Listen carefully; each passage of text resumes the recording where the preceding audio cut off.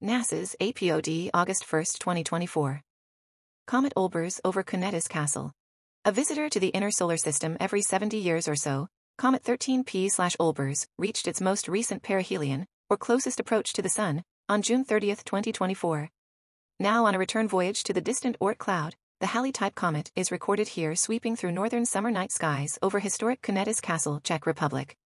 Along with a broad dust tail and brighter coma, this comet's long ion tail, buffeted by storms and winds from the Sun, is revealed in the composite of tracked exposures for comet and sky, and fixed exposures for foreground landscape, recorded on July 28. The comet is about 16 light-minutes beyond the castle, and seen against faint background stars below the northern constellation Ursa Major. The hilltop castle dates to the 15th century, while Heinrich Olbers discovered the comet in 1815. Captured here low in northwestern skies just after sunset, Comet Olbers for now offers skywatchers on planet Earth rewarding telescopic and binocular views. Comet 13P/Olbers' next perihelion passage will be in 2094.